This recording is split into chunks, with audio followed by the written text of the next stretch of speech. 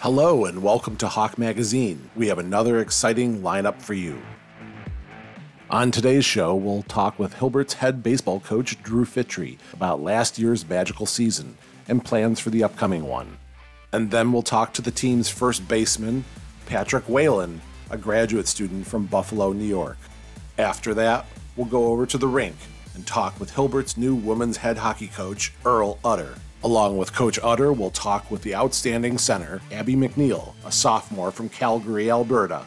All that up next on Hawk Magazine. Hi, I'm Chris Cronin, and we're here today with Coach Drew Fitry. Drew, welcome. Hi, I'm happy to be here. I have a couple questions for you. How many years have you been at Hilbert? This will be my 10th year coming up, so I've been here 9 years, and we've seen a lot of positive growth since I first stepped foot on campus. How did you become involved in the game of baseball? I've been playing baseball since I was a young kid. I've probably been involved with the game for over 25 years now, and every year it just becomes that much more special for me to be able to still be a part of the game and give back. Very nice. What is your playing experience? So after playing at St. Joe's, I went on to play on scholarship at Niagara University. Had some unbelievable experiences there, learned from some great people, and got a chance to travel the country during summers to play summer ball in different collegiate leagues. So I feel like I've gained a lot of experience, and it's really helped shape me into the coach I am today. Very nice. What is your expectations for the season in 2024 after coming off a successful 2023? Yeah, I mean, any time that you can have a great season and, return most of the pieces that got you to where you were the year before, it's always heightening expectation for the following year. But every year has its own challenges. We're aware of that. And right now we're just trying to take it one day at a time and see if we can, get to a point where we're peaking at the right time come late April, early May. You were the Sal Biscaglia Coach of the Year last year. How did it feel to win that award? It was an honor. I look at it as really a full team award because we wouldn't have been there if it wasn't for all the hard work put in by the assistant coaches and by all of the people involved with the program, especially our student athletes. I was happy for all of them to see that we were able to bring it home to the baseball team. Very nice. Why is baseball important to have in a college program, a college athletic program? I think any sport is important to have within a program or within a department because it brings a lot of different things to the community. It gets people excited. I think that it's been well noted that student athletes have strong retention rates, and I think our program specifically is providing a lot of hope for a lot of different people on campus because we have a lot of good things going right now. We see constant growth year to year, and it's really ascending even quicker than I would have expected. Very nice. What are your challenges of playing baseball, especially in the Northeast, to begin like in the winter months, March and April? Yeah. So, naturally, there's a lot of challenges that come about just because of where we're located.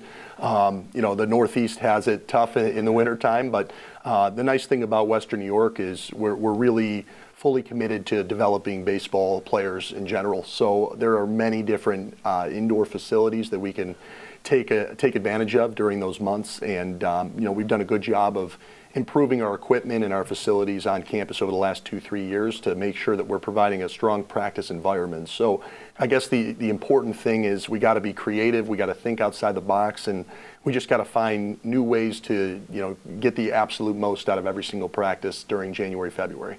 That is all the questions I have for today. Thank you so much for joining us. Thanks for having me, Chris. Hi, I'm Jamal Harris. I'm here with Hilbert baseball player Patrick Whalen. How you doing? Hey, how's it going, Jamal? Thanks Good. for having me. Yeah, I'm just going to discuss a little bit about your baseball career here at Hilbert. So, introduce yourself to me. Starting with high school, you went to Bishop Timon, right? Yeah, Bishop Timon. I played there with Manny McLean, another current Hilbert baseball member. He's my roommate. Yeah, that was a great experience. Made a lot of lifelong friends, and then I thought I was done with baseball at that point. I wasn't a very good player in high school, and then I went to Canisius College for a year, and I had the itch for the game to be able to play again hit me again. So I ended up transferring to Medaille. I was there for 2 years, and then Hilbert for the last 2. And now I'm a current graduate student. Yeah, I was gonna say that because I know you went from high school and then you went to Canisius where you didn't play, and then you went to Medaille, and it seemed like you had like a lot of success there. You were on the conference team, player of the year.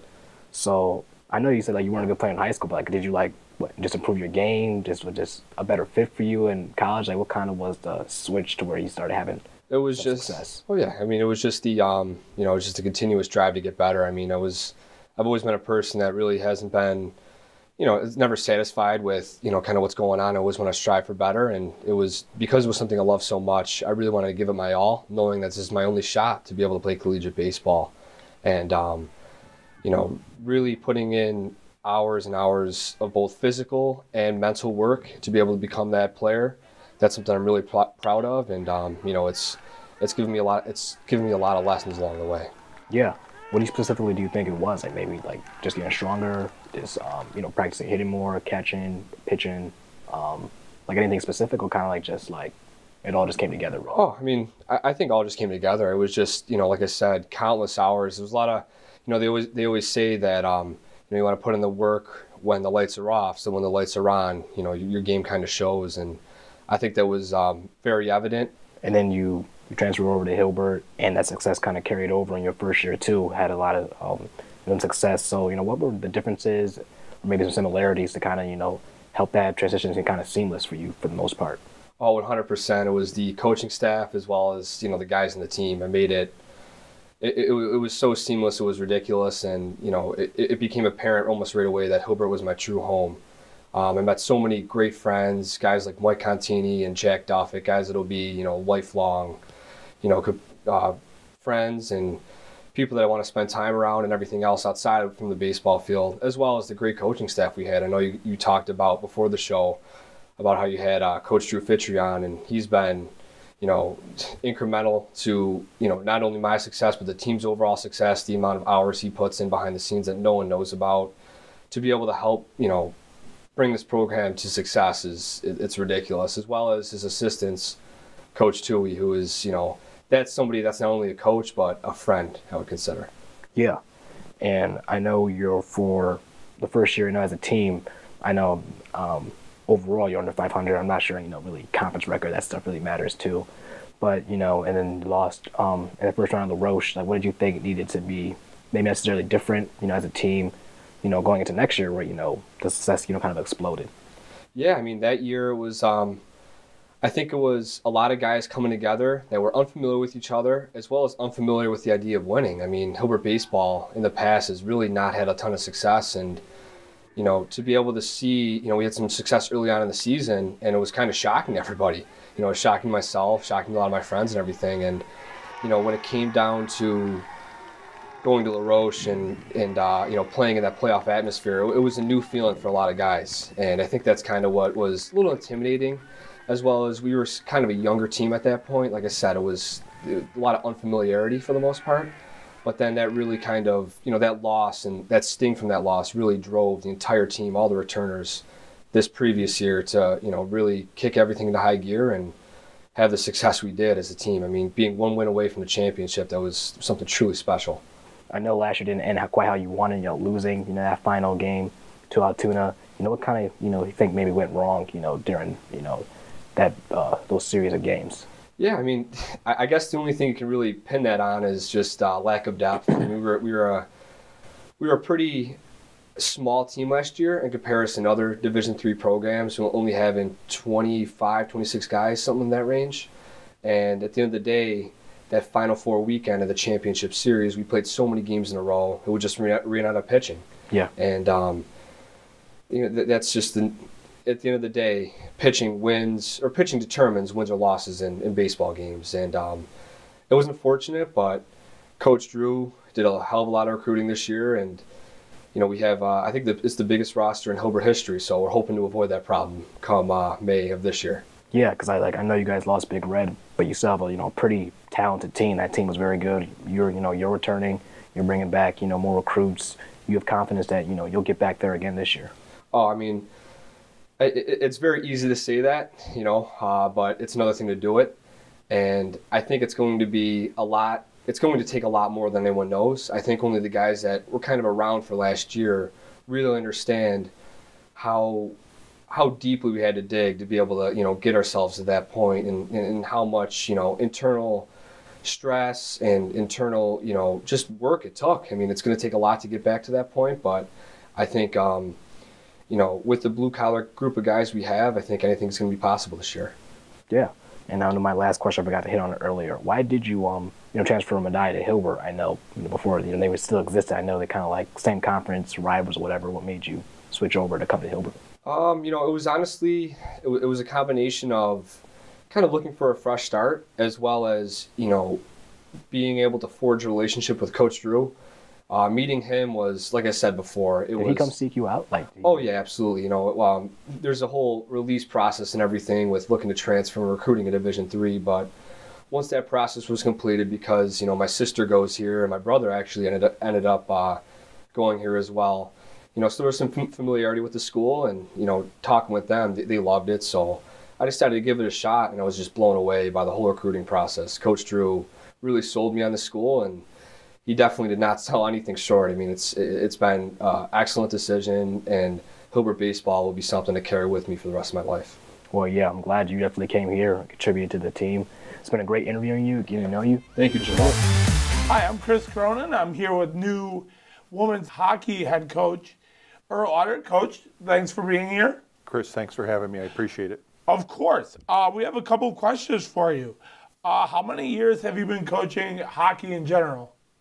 Hockey in general, about 30. College hockey in different various roles, probably 26. So it's been a long time. Wow, that is a long time. Where have you been coaching before you came to Hilbert? I was a volunteer assistant at Cornell. I was a head coach at Morrisville.